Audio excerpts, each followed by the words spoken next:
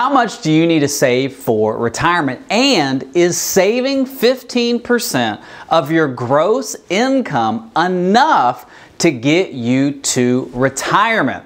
Hey, my name is Drew Blackston. I'm a certified retirement counselor, investment advisor representative, and I'm your virtual financial advisor, helping you get to retirement, helping you get through retirement, and protecting your ability to stay in retirement. We're talking about planning for retirement and how much do you need to save for retirement. And I want to look at one of the age-old rules when saving for retirement, which is save 15% of your gross income. And if you do that, you will have enough saved for retirement. I hear this from all kinds of financial professionals. Dave Ramsey is a big proponent of saving 15% of your gross income for retirement. So I want to put that strategy to the test. Is that enough to get you to retirement? First, let's talk about how you can save for retirement. Well, there's a couple rules that you want to consider when thinking about retirement. The first rule you want to think about is called the 25X rule. And what the 25X rule says is that you need to save at least 25 times your annual expenses in order to retire. So let's say your annual expenses are $50,000 a year. So we have $50,000 of annual expenses. We're going to multiply that by 25, and that is how much we need to have saved in retirement accounts. I've lost my calculator. Hold on. All right. So we have $50,000. We're going to multiply that by 25. That's $1.25 million. So what the 25X rule says, if you're going to retire today and your annual expenses are $50,000 a year, you need to have $1.2 million saved for retirement. Now, I like to take it a step further. This is expenses. I also like to look at our income. So let's say that your annual income right now is $65,000. You multiply that by 25. So we'll take 65. We're going to multiply that by 25. That's $1,625,000. So the 25X rule using income says you need somewhere between 1.6 and 1.2 for expenses saved for retirement if you're going to retire today. Now, what does the 25X rule not take into account? The 25X rule does not take into account Social Security. Remember, Social Security is going to be a form of guaranteed income that you're going to get in retirement.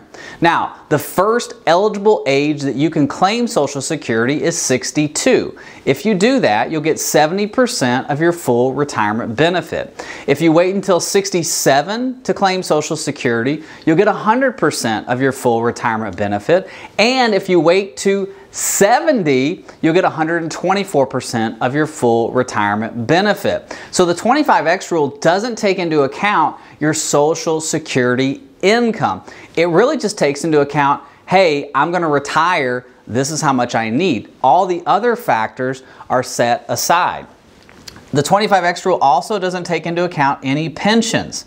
Maybe you were in the armed services. Maybe you work for the county, the state, the national government, and you get a pension. Well, the 25X rule doesn't take into account any pensions. So you've really got to be cognizant of, okay, am I saving enough for retirement? How do I save more for retirement? Should I save more for retirement? And there's a lot of different factors that go into that.